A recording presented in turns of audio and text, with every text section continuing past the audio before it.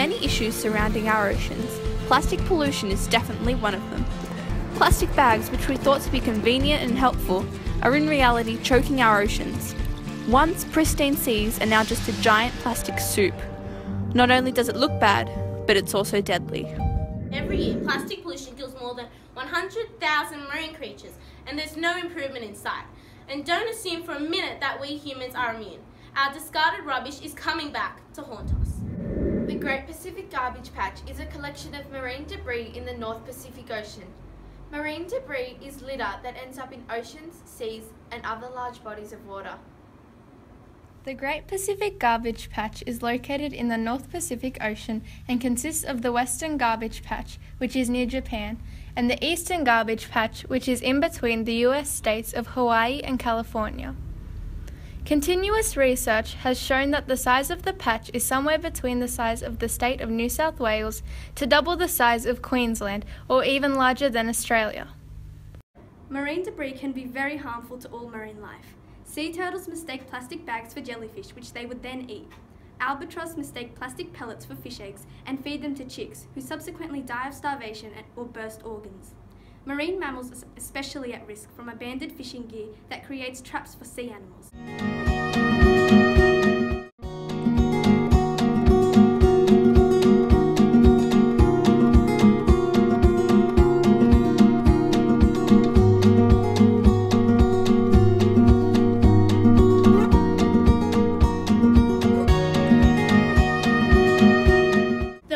Focusing on the Great Pacific Garbage Patch in the North Pacific Ocean, there are many other threats to this habitat, including climate change, overfishing, pollution from sewage, and ocean acidification.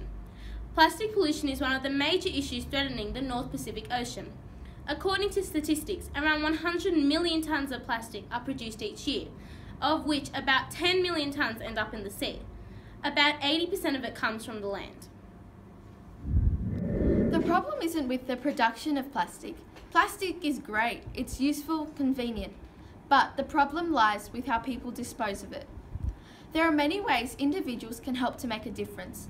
These can include being responsible for all of your trash on land and in the water, disposing of items properly, and getting involved. Participate in the local cleanup in your area. For example, Clean Up Australia Day encourages people to clean up the rubbish in their area. We can also help by reducing the amount of waste people produce and reusing items whenever possible.